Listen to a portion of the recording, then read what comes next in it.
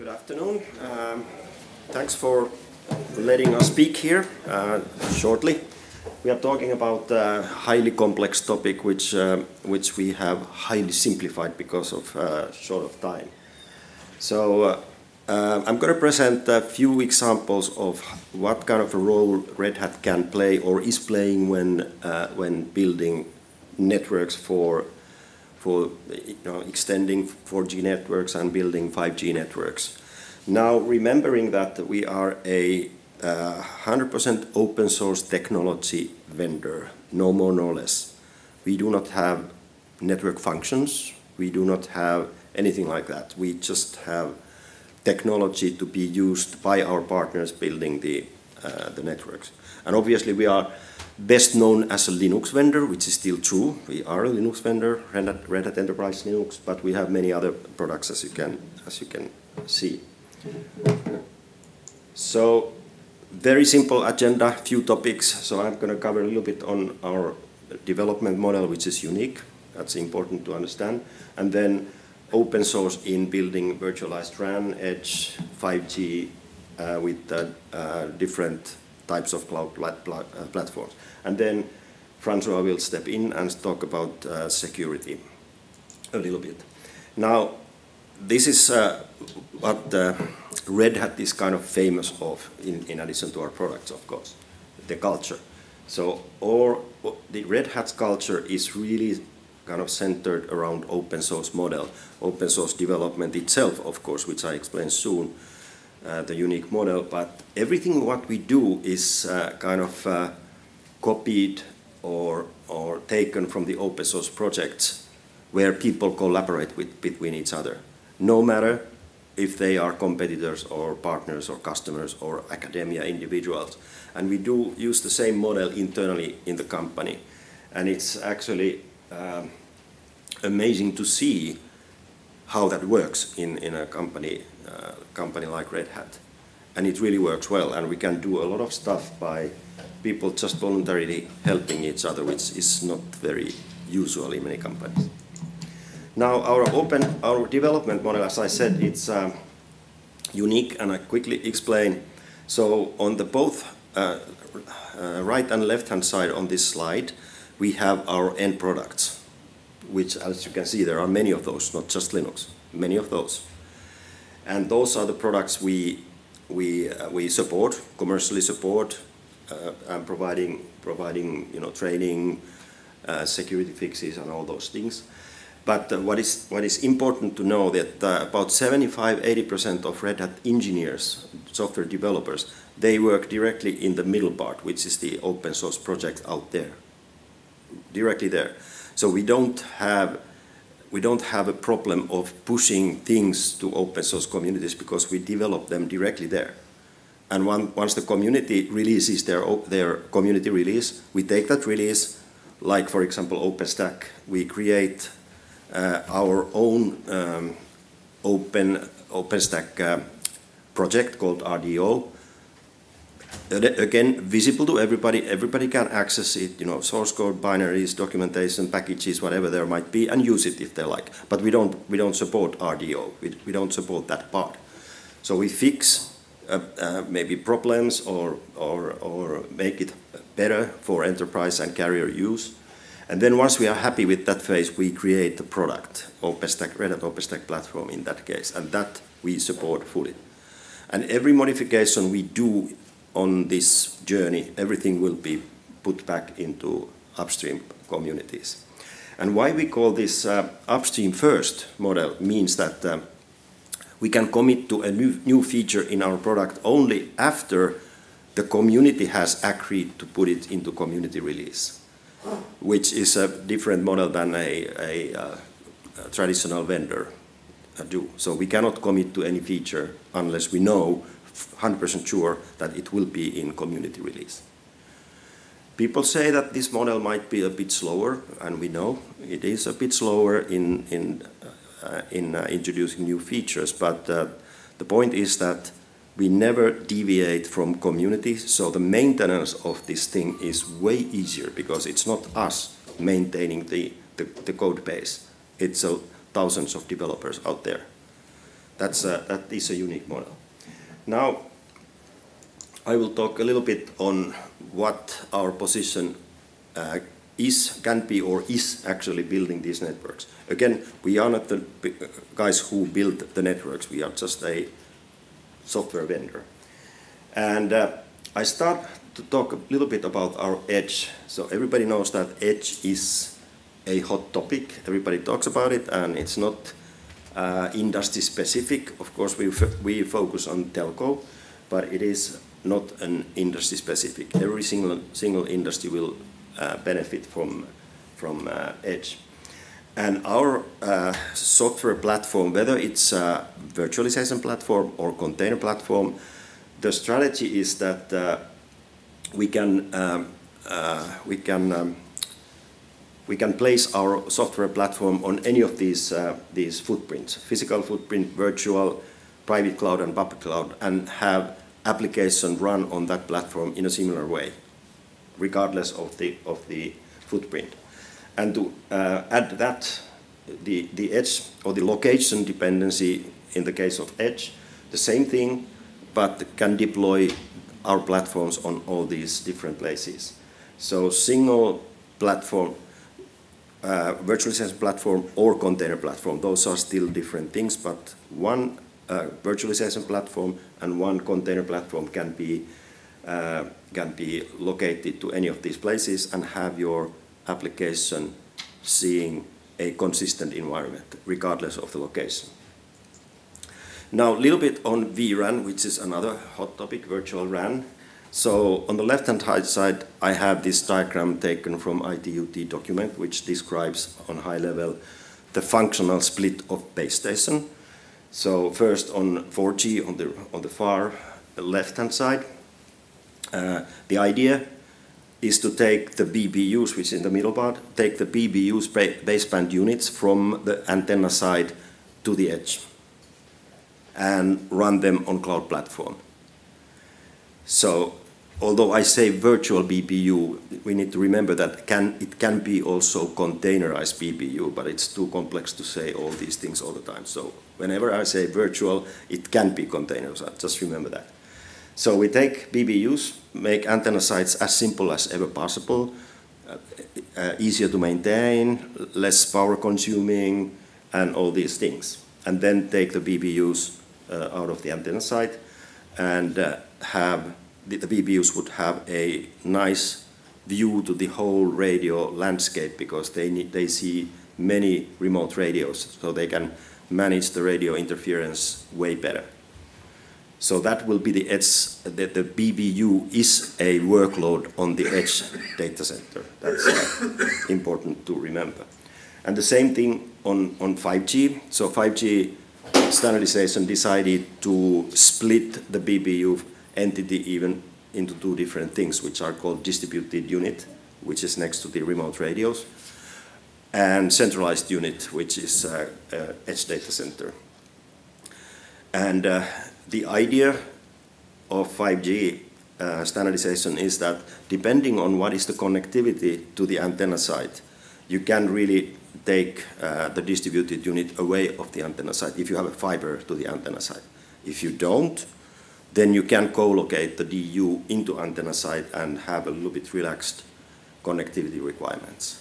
And this model is exactly what is deployed at the famous Rakuten case in Japan, which was a big deal in the Mobile World Congress this year. So they have 4G radios, remote radios, but the network side is according to 5G spec, DU, CU, entity division, which is important to know because they do have a growth path or the upgrade path to 5G already set and done. And in Rakuten case, the red box is the cloud platforms. It's all Red Hat technology all the way from the DU to the CU to the mobile core. And it's all the same Red Hat platform in all those places, which is very, very interesting. Just very quickly, high-level requirements on these two things, DU and then CU and BBU. We have, of course, a huge list of nitty-gritty detailed requirements, technical requirements, what we have to meet. Now, the CU is not, from our point of view, from software platform point of view, is not a big deal. It's easy to do, or relatively easy to do. Only big challenge is a scalability, because there will be so many sites having CUs. But from the functional point of view, Red Hat OpenStack and Red Hat OpenShift fully credible to do CU. The DU is more challenging, but as I said, even DU is now in Rakuten case, which is a public case, is running Red Hat OpenStack with all the real-time knobs activated, what we can do. It is a real-time environment, and it needs to have this PTP, famous PTP, precision time protocol, for the time synchronization between the remote radios and the DU functionality, which in Rakuten case is provided by a company called Altiostar on Red Hat platform. So all that is done, and hardware acceleration is pretty much in DU case, but that's all done. And a little bit deployment models. I mentioned already that when you have DU-CU entity division, you can relocate those functionalities in different places in the network depending on your connectivity characteristics. So all those things can happen. And Red Hat platforms, Red Hat Enterprise Linux, obviously, Red Hat Core OS, which we got in the acquisition of a company called Core OS. Red Hat OpenStack platform, Red Hat OpenShift platform can be used in any of these places. Not on the remote radio, that has to be remote. So we don't have anything to do on the antenna side. That's too deeply embedded environment. So, but anything after that, all good. Now, these are the things, 5 buckets we've been doing for OpenStack during the NFV journey during last 5-6 years. Performance, networking performance has to be there, real-time capabilities have to be there, all these things, and availability features, security, which Francois will talk about a bit more. So these we have done together with other people in the OpenStack community, not just Red Hat, but other people in OpenStack community. We have done this during these years, and so OpenStack in general and Red Hat's OpenStack in particular is very credible as a base for NFV, any NFV use case we know today, even the RAN. And for the last 18 months, maybe 24 months, we have been doing the same to the Kubernetes platform in Kubernetes communities and other communities, and then downstream that into Red Hat OpenShift, which is our Kubernetes platform. So that container platform is also credible and ready for prime time. It only depends when the network function vendors containerize their network functions. So we work with big and small network function vendors to containerize their network functions into containers to be used. Now, just a little bit on 5G standards or 5G model, which is again different than we have seen before. Now, the interesting thing, one of the interesting thing in 5G is that the standardization took a different approach than we have ever seen before during the 4G and 3G and so forth. So 5G standardization, core network standardization, took a very serious software API approach between all these functionalities, and also they are calling for even deployment or implementation techniques like containers. The standardization says containers would be a good thing to have. Containers and even microservices. That's a new approach from telco network standardization, but obviously that fits into the modern world very well. And this is then how, again, container platform like Red Hat OpenShift would fit into the picture. And this is only the control part of the 5G network, of course. User plane, the same thing, but it was easier to draw like this. So a bunch of open source projects which can be used in building networks. These are upstream projects, and we are not productizing all of these, and we are not even working with all these upstream projects. It's just a kind of example how many opportunities and possibilities in open source world there is to build a supported network. Okay, Francois? So thank you, Timo. I will try to go quick because I understand I still have 5 minutes. But what you see is that cloud platforms are basically the foundation of the new network. So we are all hearing about NFV, SDN. So the world is going full software, and going full software means also that every day there is new vulnerability found in software. If you look towards CNFV like Stack, it's not only one software. It's a piling up of software. So it means that at the end of the day, security and securing the foundation of the stack is really important, and for several reasons. You've heard about VNF, containers.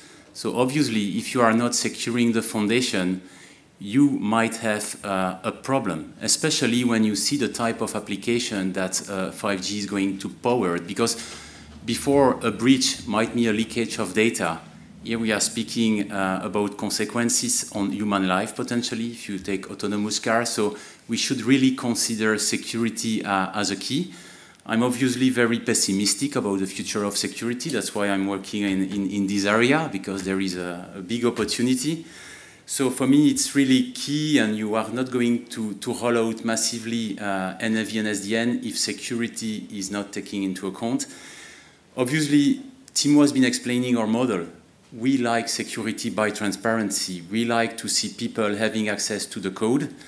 And I'm going to very quickly explain what is the vision of Red Hat. So obviously in the enterprise, they are more advanced than in the telco world, in the sense that they are already moved to a container type of technology. They are implementing DevOps pipeline, but also DevSecOps pipeline. So because a lot of people are obviously saying, and rightfully, that security is only considered at the end of the project. And in fact, we need to change completely the model.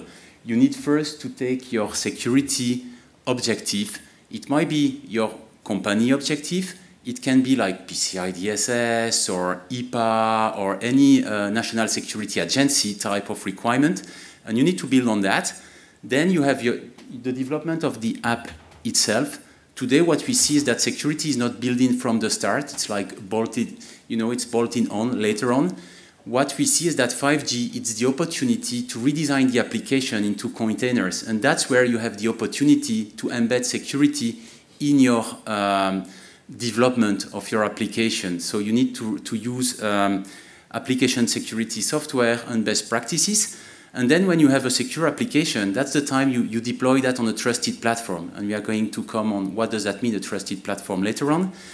And obviously, you go 5G, you go containers. So you have all these microservices. So who can manage the complexity of these microservices? You need to automate if you want to enforce security, if you want to monitor security.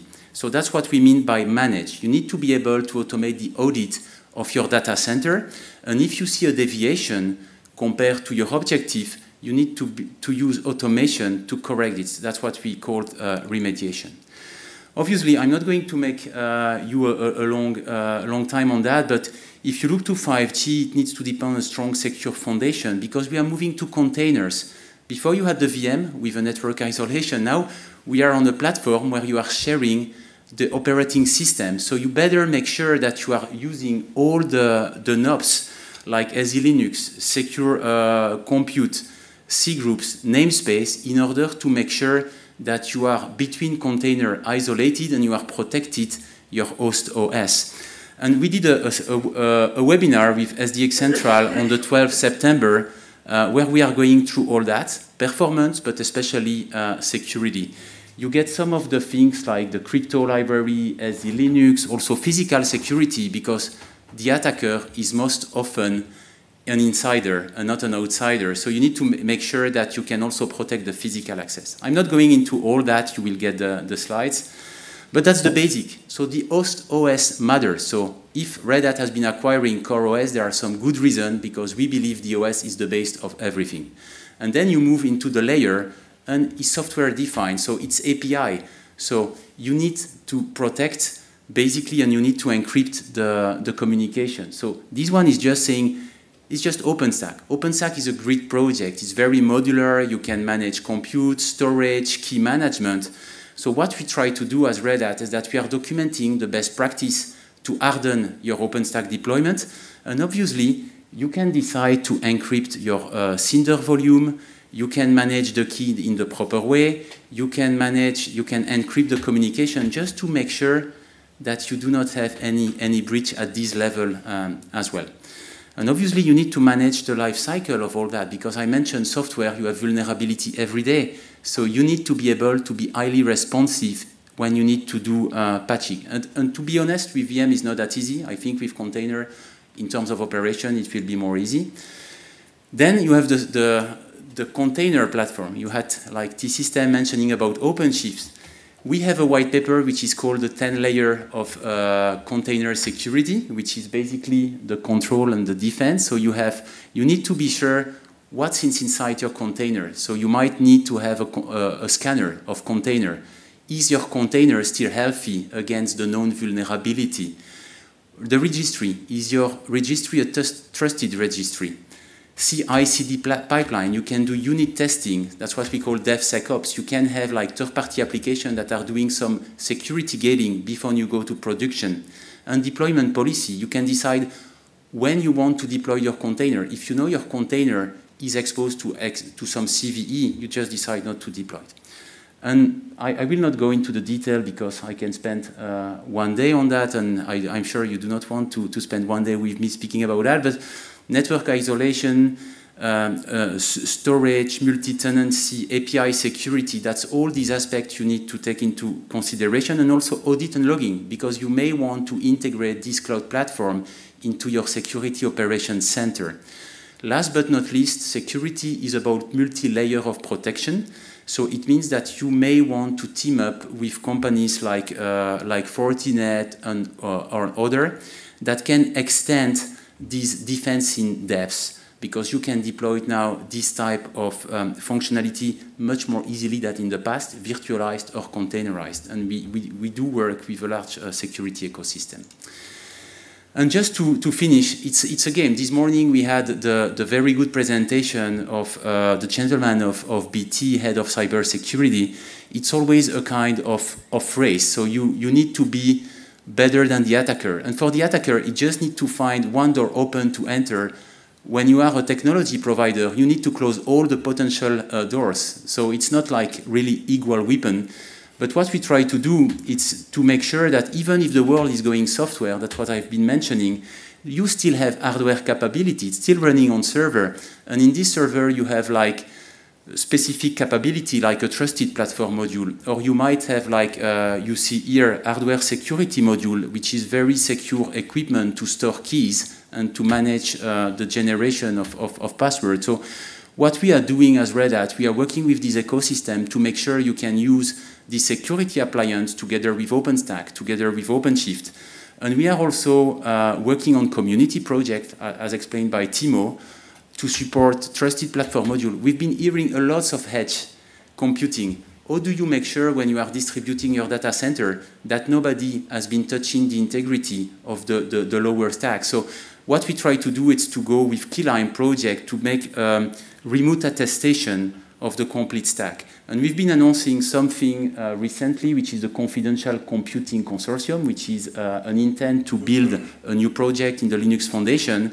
And that's not only Red Hat, that's Google, Intel, ARM, Alibaba, Microsoft, where we are going to give to the community some of our projects to work on as a basis to build a trusted execution environment, meaning that if the environment is untrusted, like a public cloud, you can, for example, encrypt the workload, not only at rest, but in memory. So it's kind of challenging, but every partner like Google, Microsoft, and Red Hat, we are bringing a project. We are bringing the project called Enarx, and if you want to know more, just contact me after the presentation. And with this, I give the mic back to my good friend, Timo, for the conclusion. I think I actually talked about all these topics already. So OpenStack evolution for the last 5-6 years, now doing the same on cloud native, OpenShift, building networks together with our big and smaller network partners or network builders, not ourselves, and 100% open source and secure. Thank you very much. Thank you. Thank you.